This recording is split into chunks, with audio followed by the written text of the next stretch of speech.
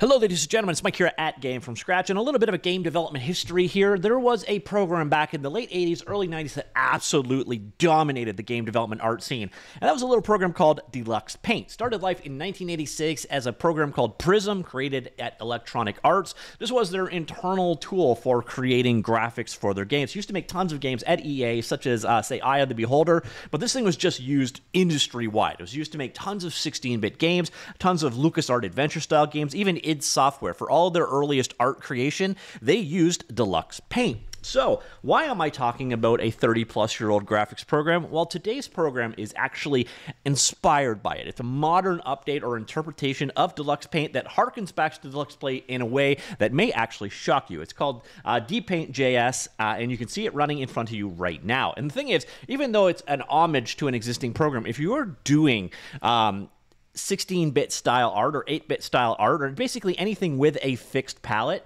this is actually a really good option for you. And here you can see an example scene of what you can work with here. You got a lot of modernized tools here. So for example, you've got multiple frames of animation. You have multiple layers here. So for example, I could come here and create a new layer over here, and you've got your typical blending modes here. So let's do a lighten layer here. Let's pick something here. Let's go up here and pick our brush. Let's actually pick that brush right there.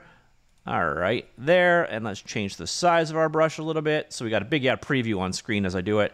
Softness, the opacity, we can have dithering of it. So if you're looking for a pixel art style tool, this is just a great choice in that regard. So here you see, we're just gonna do some color dithering on top of our image here. Why would you do this? I don't know. Let's say you wanted to do some water frothing at the corners. You could do that there. But as you see here, there are your typical art style tools here. We've got line tools here. Oh, why are you not drawing lines? Oh, sorry, that was just straight draw tool. Let me pick a different color and a different dithering so you can actually see what I'm doing. So here you can see, let's jack the opacity up there 100%. So you can paint on top, and let's move from blend to just normal. So here, you can do traditional painting. You got control over the size of your brush as well as the tip size and so on. You've got a variety of selection tools here. You have gradient tools here.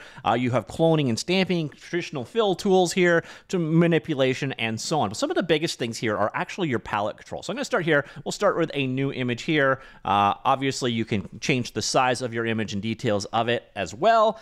But then the big thing here is you're going to work with a palette. So you've got a ton of different palette options here. So down here, you'll see the palette control here. You can load in fixed color palettes. So this is a big thing if you're doing pixel art work. You normally want to kind of recreate the fact that a lot of these old systems had a 16 or 32 or 64 or whatever color limit. So if you say you want to create art in the style of a ZX Spectrum or ZX Spectrum, here we have just ZX Spectrum colors. So we come in here and we can paint accordingly. Now, one thing I do wish that this tool had was a fat bit editor. There doesn't seem to be a grid-based per pixel style editor. Like you can zoom in, obviously, and deal with an individual pixel, but I do wish it did have that grid snapping style, and it may actually have it. I haven't found it in this case, though.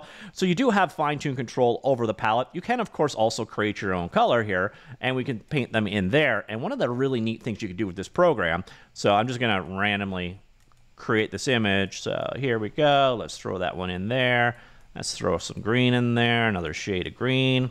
Don't worry, there is actually a point to what I'm doing. So here we go. Some more green. We're going to stick to the sickly green colors here.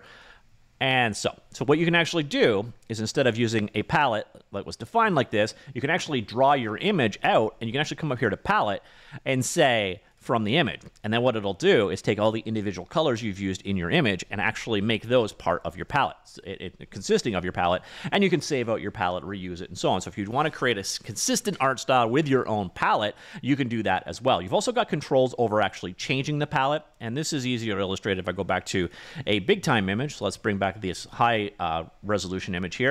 You'll notice immediately the performance is quite solid. Again, here I am zooming out. Scroll wheel, middle mouse button to pan around. It is, again, everything you would expect from a pixel editor other than the fact that you don't have that fat grid. But again, the big thing here is the palette functionality. What you're going to find here, and this is a little bit on the buggy side, there is this thing here. I can optimize colors. When I actually do this, it does a little bit slow. So I'm going to say, okay, make this a 64 color palette, and I'm going to pause, because this, again, does take a little bit of time. It doesn't give you immediate feedback here either, so you don't want to just slide this around or your computer is just going to go, oh, well, it's figuring this out. So I'll be back in a second. Okay, so it took a little bit of time, but there you see it actually generated down to this color palette over here. So we're now down to a fixed 64 color palette. We could have actually switched it out. So I've got this image right here using this primarily blue set of palettes. What I could do is come in here and find another one. So let's say Graphics Kit 16. So I've got an existing image and I want to bring it to the palette set that I am using for my image.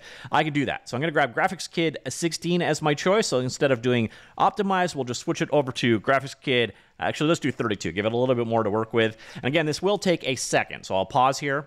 And there we go. It updated to use the other palette now and swap the colors over as best as possible. So again, if you're doing pixel art and you're trying to stick to a very consistent palette and art style, very valuable tool in that regard. You do have undo and redo. It is mostly reliable. You also have control over the dithering with just about every single dithering algorithm you could ever think of. And they all definitely have different performance ramifications as well. So if you want to add dithering to your image, you have the option available right there. You can export your image out. So when you save it, your options are PNG, DPaint.js, PSD is coming soon, so Photoshop document. And then interestingly, the old school Amiga formats, including AIF imaging.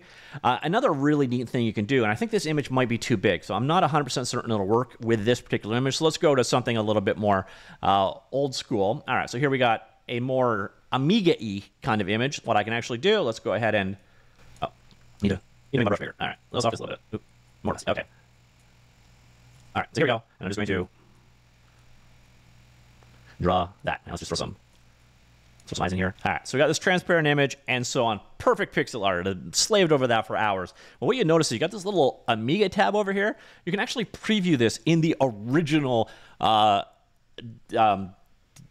Deluxe Paint. My brain just stopped for a second there, which is good because we're going to have to wait anyway, so you might as well hear me bumble around. But there's literally an emulator built into this thing that loads the original Amiga version of Deluxe Paint and previews your image in that paint. I don't know why we got a solid background color of red here, which is a little bit annoying, but if you want to go ahead, you've got the old school imaging here that you can preview your image at in what the original program would actually look like. And this has actually been open sourced, by the way. So if you want to check out the source code for the original Deluxe Paint, which by the way is very, very, very limited, you can actually do so. But it's a neat little functionality they built in there. Yeah, so that is kind of the functionality that's available here. You actually got most of the tools that you would need to do pixel art in this day and age.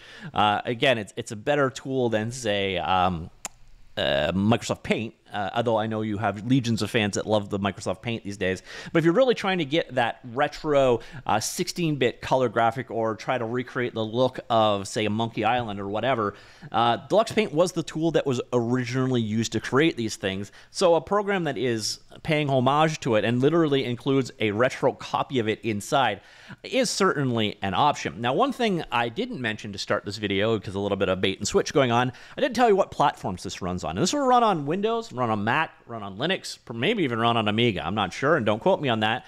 And what you'll notice here is it's running in the browser. I don't know if you picked that up earlier on, but yeah, this is a browser-based application, and it is just flawless as a browser-based application. So I never really noticed that we were running in the browser. You get right-click menus. They show up fine. You get, just basically the kind of performance you would expect, other than occasionally when you're switching between the fixed palettes. That's where the performance can go. But other than that, you never notice that you are running in a browser. But you can also run it locally. It is a web-based app that can be built. I think it's node-based. It is also, by the way, open source. So that is another key part about DPaint.js. It's an open source project. It's under the MIT code license. Again, it's written in JavaScript, so you can run it on any platform you wish. The online version is what we were just checking out right there. The link is available right there.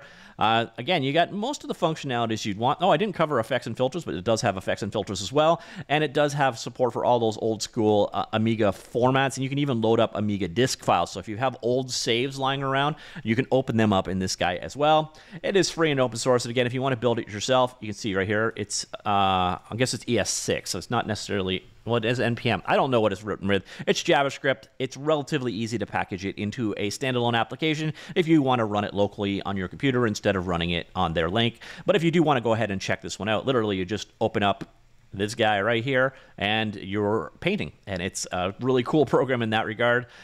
There's documentation available here if you want to learn more about the particular pieces of this guy. Also, if you're interested in the emulator that was built in here, it is based off the scripted Amiga emulator. I did mention earlier on that Deluxe Paint, the original Amiga source code from 1986, is actually available out there as well. You can see the entry point is called Prism, which is interesting because, again, Prism was the name of the in-house tool that was used at Electronic Arts before they decided to turn this into a painting package. So if you want to check it out, the source code is available, and it is old school C code. That means like 8.3 file names, so you never have more than that in terms of size, so 8 characters on the left, and up to 3 characters in size on the right.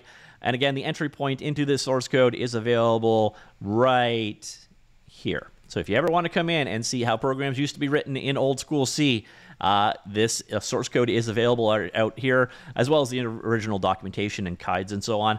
So yeah, if you want to really go down the rabbit hole of being retro, the source code for Deluxe Paint is available out there. Now, I don't know how I would use this one. It's under the license of, I don't know, so it's Computer History Museum Software License Agreement. I've never read it myself. I would obviously not base any commercial projects on this thing, and more of a historical relevance type thing, and that's about it. But interesting for, you know, history's sakes. So, ladies and gentlemen, that is DPaint.js, recently updated just a couple days back. A bunch of new features were added to it. They don't do formal releases as far as I can tell, so I couldn't tell you exactly what was in the update. But if you're looking for a pixel art tool, especially if you are looking for a browser-based pixel art tool, this one is a very, very cool project, and I would highly recommend checking it out. So, yeah, that is DPaint.js. Let me know what you think. Comments down below, and I'll talk to you all later. Goodbye.